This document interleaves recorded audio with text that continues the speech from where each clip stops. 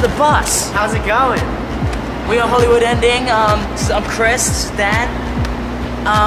Do you want to see where we're living for the past like 2 months? On the road?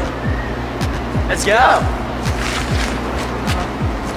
We try to keep it as clear as possible. You know, you go in through this way, and you get the very fashionable Snuggie right here. This is mine, it's a penguin Snuggie.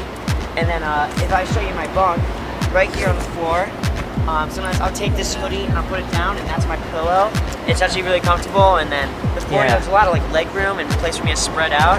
It's very comfortable bunk. There's assigned sleeping arrangements. Basically, Mikey, it's his van, so he gets his own row. This is Mikey's row. The driver, our tour manager, me and Dan share this row. We rotate. Sometimes I'll sleep on the floor. Sometimes Dan will sleep on the floor. We like to use like the crisp packets. They're like the pillows and insulation because our driver insists on driving with the window down, and the heating's really bad in the van. This is pretty much where we've been living. I know that Tyler and Dan like to make a fort back here. Right here, it's like we'll get under it, and the heat vent is like right there. So like when it's really cold out and we're in like 0-degree weather, Colorado, we just go under the blanket, and this keeps us warm. And we like sometimes can peg it up here, you know, like making like. Yeah, sometimes we make our forts like that so no one can see the back, and we're like in a totally different view. Yeah, we're all about the forts in Hollywood Ending. Yeah. I mean, in other news, we have Coco. He's been with us since I think a couple of weeks ago now. So we just like we're to find bears new homes in the van. Also, you might find him scattered around. We brought him into the family. I mean, it was a tough decision, but we just like to adopt and save the world one bear at a time. And you know, we're not strictly speaking about American bears. We're also going to like Canadian bears and stuff. We've got British bears in the van. We don't discriminate with bears. We'll take any bear you want to give us. What else we got? Okay, underwear. Okay, let's not even look at that.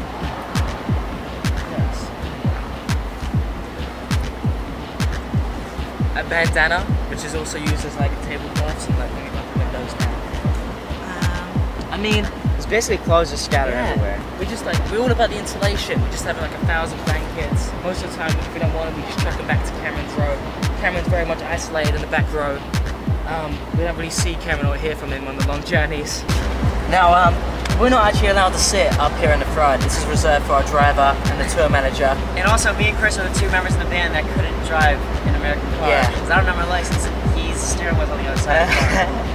But you know, sometimes we have to come up here and pretend like we're driving the band. Yeah. I mean, we can hang out. I mean, we actually found some more characters along the way. It's Company the Bears. This is Mr. Giggles, named after our driver, Redneck Matt. Yeah. He always tweets about me. He keeps him company when doing long drives. When Redneck Matt drives for the night, he doesn't get any conversation to keep him going. I think Mr. Giggles is almost like Rudolph the Red-Nosed Reindeer. He guides him through the night when he's in town.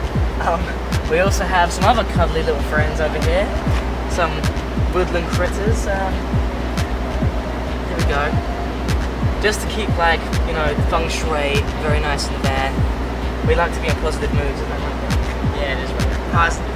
Positivity is key on the road. It also reminds us of some of the roadkill, but we don't want to talk about that. Alright, so here is our trailer. It's actually pretty cool.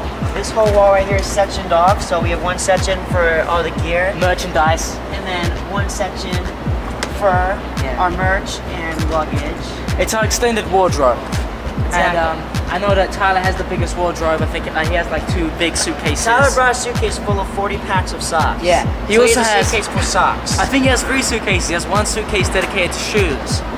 Now he's 1 for socks, and then he has this hanger right here, so he gets to hang up like blazers, jackets, coats. That's the only thing hanging. That's Tyler's. Yeah, we don't really hang stuff. Like I only brought 2 pairs of socks on the whole tour, and like right now I'm like mix matching. You know, I don't have the same pair on. But Tyler loves the socks. What else we got?